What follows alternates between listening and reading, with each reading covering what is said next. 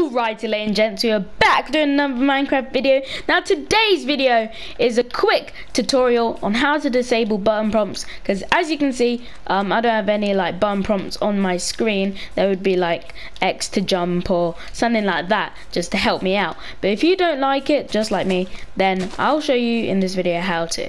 So first of all, what you want to do is press options on the PlayStation. By the way, I think this works for Xbox as well.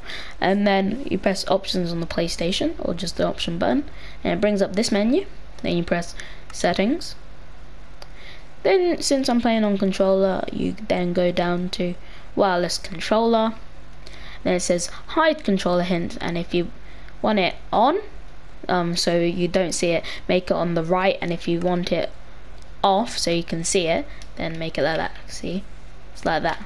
I obviously don't like it on, so I'm gonna have it like that so I don't see it.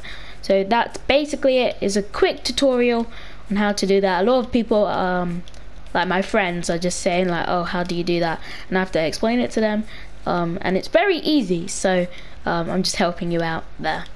And that is it with the video, guys. Now I'll see you guys next time. Goodbye.